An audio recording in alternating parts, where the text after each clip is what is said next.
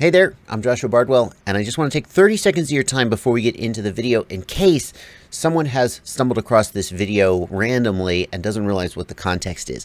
This is a playlist of videos teaching you how to build a FPV, first-person view freestyle or racing drone from start to finish.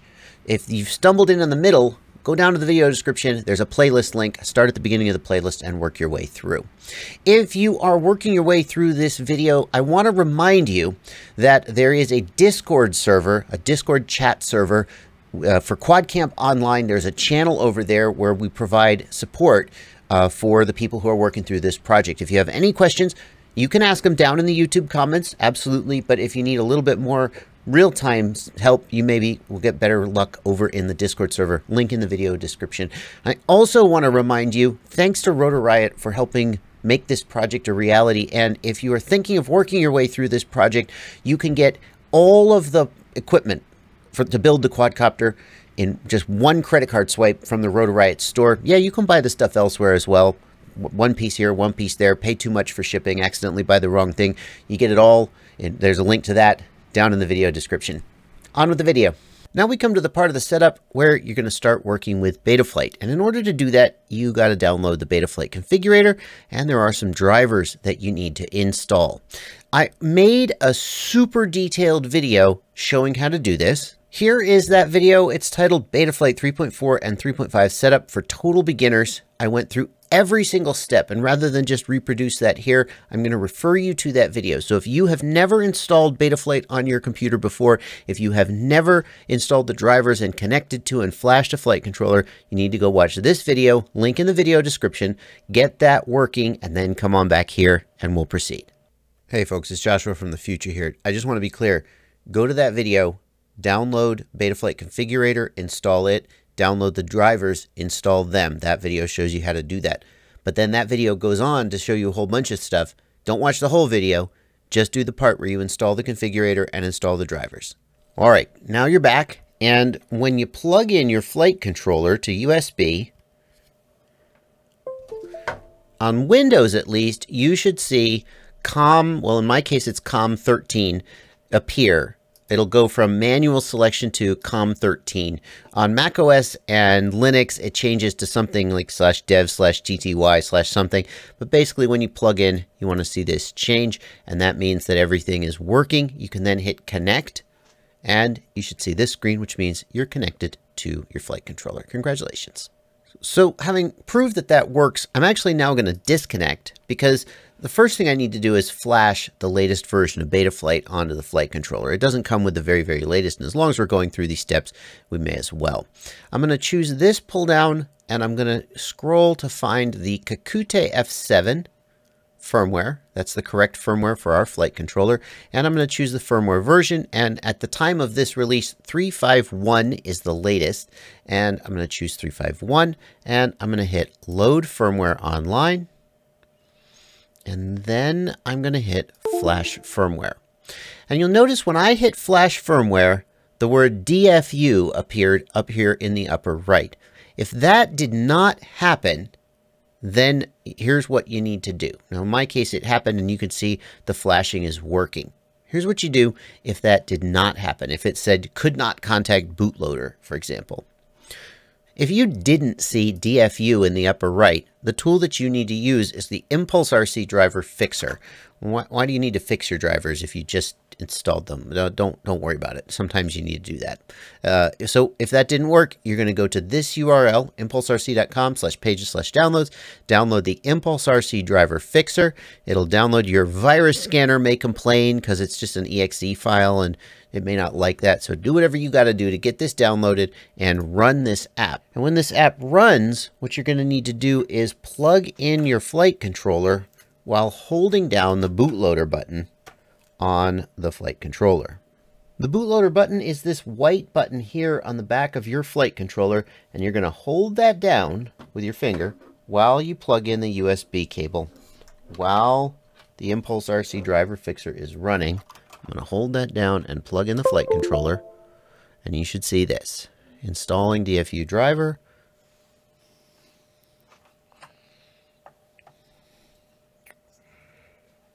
Success. Drivers fixed. And having done that, now you should see that your board is in DFU mode and you can load and flash the firmware. Now at this point, you've loaded and flashed Betaflight 3.5.1, or you could go ahead with whatever if there's a newer version out, 4.0 is out or whatever, but we're going to be working with 3.5.1 here. I'm going to unplug USB, plug USB back in without holding down the bootloader button, and connect. So here you are in Betaflight Configurator and you are connected to your flight controller and we're ready to begin. The first thing I want you to just get out of the way while we're here is I want you to enable expert mode. Are you an expert? Maybe, maybe not. But go ahead and enable expert mode so that yours looks like mine, and you'll see when I do that, a few extra tabs appear here. You just want to make sure if I click over to one of those tabs, you're not confused. Where did that come from? And in fact, you can even click on these gears here and permanently enable expert mode. Oh yeah, just do it. Do it. Oh, it's so good. Here in the Ports tab, you're going to need to make the following changes. On the UART1 line, go over to the Peripherals column and set the peripheral to TBS Smart Audio. On the UART4 tab, go to the Telemetry Output column and set the telemetry output to Smart Port. Hey there folks, Joshua from the future here. Apologies for the confusion. You're only going to set Smart Port telemetry if you are using a FreeSky receiver with telemetry, like the RXSR. If you're using another type of receiver with another kind of telemetry, then you're going to follow the instructions in the PDF that I had Philip Seidel make for us that showed all the wiring and setup for your receiver. And on the UART7 tab, go to the sensor input and set the sensor input to ESC. And then here for UART6, Serial RX should already be enabled by default, but if it isn't, you're going to go ahead and enable it. After making those changes, you'll hit save and reboot. Now the first thing I like to do when I'm setting up a new quad is go to the receiver tab and make sure that my receiver is set up right and my transmitter is talking correctly to my flight controller. So you can see right here that in my case, the channels are kind of wiggling and jiggling just a little bit. And as I move the sticks, the individual channels also move. Now there's a couple things we need to do here. And one is to make sure that our channel mapping is correct. And so what I'm going to do is I'm going to move the throttle, which I'm using what's called a mode 2 transmitter. That means the throttle and yaw axis are on the left, the pitch and the roll axis are on the right. A few people out there in the world use mode 1, mostly in Australia and New Zealand because they're weirdos over there. Sorry, Australia and New Zealand, you know it's true. They would have throttle on the right stick. And then there's modes 3 and 4, which only real kooks use. But most of you guys are going to be using a mode 2 transmitter. And what that means is that when I move the throttle here, and I can see that the throttle is moving, I'm going to move the yaw axis here, and I can see that the yaw channel is moving. I'm going to move the pitch axis, which is up and down on the right stick, and see that pitch is moving, and the roll axis, yay, the roll axis is moving. That's fantastic. What do you do if that isn't true for you? The answer is that you need to rearrange A, E, T, and R right here in the channel map to make sure that roll, pitch, yaw, and the throttle A, E, T, R are assigned to the right channels. And you just shuffle them around. A is for roll because A stands for aileron, which on an airplane is the roll axis. But we have multi-rotors, so why are we talking about ailerons? Just go with it. E stands for elevator, which on an airplane is the pitch axis, so that makes sense. T is throttle, so thankfully that one is the same. And R stands for rudder, which on the airplane is the yaw axis. It's pretty weird. Why don't we just do roll, pitch, yaw, throttle? Well, we just don't. But we need to rearrange these. And for most setups, you can actually pick one of these defaults. Just pick the default and hit save. And then move the sticks around. Oh, well, see, that's clearly not right. I'm moving the throttle and the pitch axis is moving, so that's not right. But if you need to, you can just, figure it out. So I'm moving the throttle and the pitch axis is what's moving. So I need to switch the pitch axis, which is the E, elevator, and the throttle. So instead of T-A-E-R, I'm going to make it E-A-T-R and save. And now is throttle correct? Throttle is correct. Is pitch correct?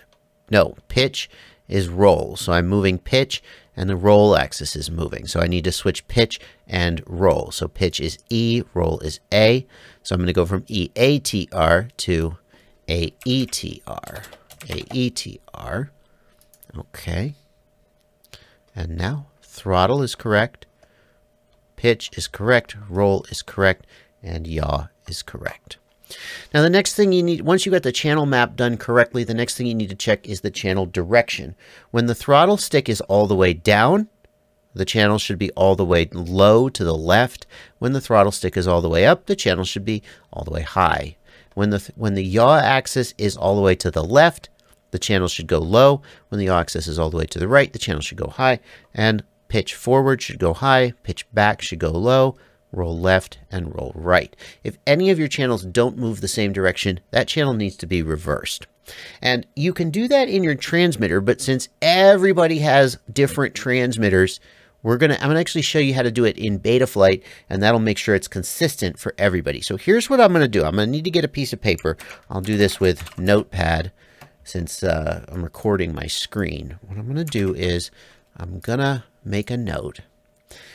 And what I want to make a note of is I'm going to put the stick all the way down 987. So throttle goes from 987.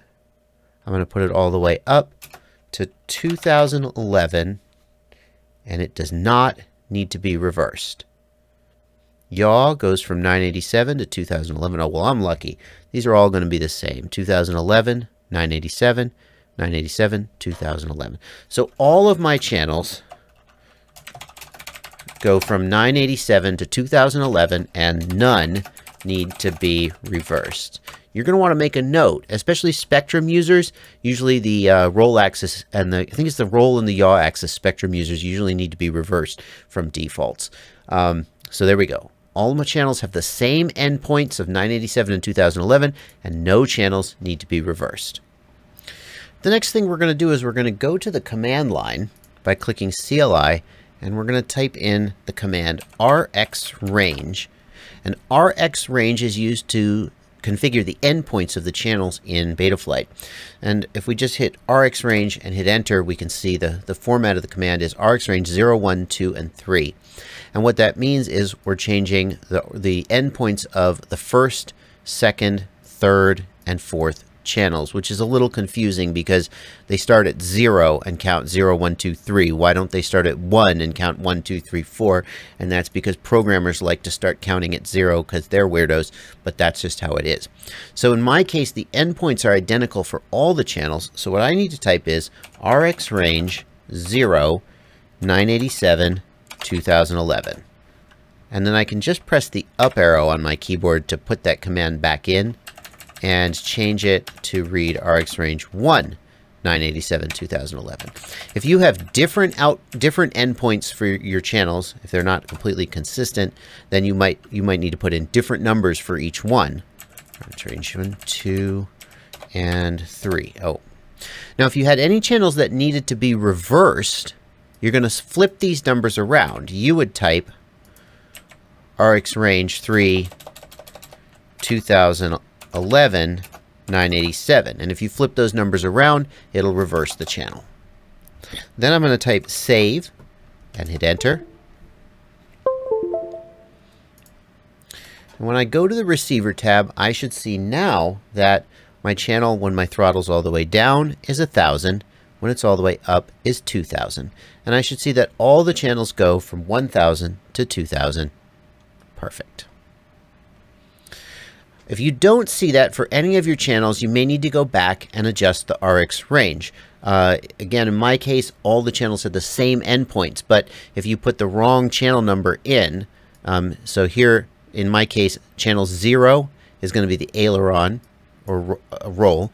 Channel 1 is going to be the elevator or pitch. Channel 2 is going to be throttle, and channel 3 is going to be roll. That's the order that you're adjusting them in, AETR. Whatever you see here, that's the order you're going to be adjusting them in. And if you accidentally assigned one of the wrong channels with rxrange, then that might be why they were not exactly right. Another thing you're going to need to do is you're going to need to adjust your channel centers. So in this case, all of my sticks are centered. Now, you don't need to adjust channel center for the throttle because the throttle is not spring-loaded. But for the spring-loaded channels, you want to make sure that when the stick is centered, the channel is perfectly centered as well. And the channel needs to be perfectly centered at 1500. Now, on the Tyrannus, the way to do this is to use the trim switches to center the channels and then convert those trims over to subtrims. You never actually want to use trims on a multi-rotor except this one time temporarily. So what I'm going to do is, looking at the roll channel, my value is 1501, and I'm going to just bump a tiny bit of left trim. There we go. Now it's kind of hovering at 1500. My pitch channel is a little low at 1497, so I'm going to pitch forward. One more click. Oh, now it's at 1501. Just get it as close as you can. My yaw channel at 1498 needs to go up just slightly. And now they are all centered at 1500. The exact way that you do this is going to vary depending on the type of transmitter you've got. I made another video once upon a time about setting up Spectrum, and I think I also set up FlySky. I'm going to put a link to that down in the video description. If you don't have an OpenTX radio, I'll show you the OpenTX setting right here. After inputting the trims, the next thing I'm going to do is I'm going to press Menu and then Page to get to the Inputs screen. No, my bad. Outputs screen. I'm going to go all the way down to the bottom of this list, and I'm going to do that by just going up once from the top of the list, and it'll roll through. And at the very bottom, you see Trims to Subtrims. I'm going to highlight Trims to Subtrims and press Enter. And what happens is that the values that were in my trims that were centering the channels got copied to what's called a subtrim, and then the trims are zeroed out. You always want the trims zeroed out normally when you're flying a multi-rotor. So now my channels are centered at 1500. They are mapped correctly, and that is probably a good place to stop this video. If any of that didn't work for you, and there was a lot to do in this video, and there's so many different permutations depending on what transmitter you've got.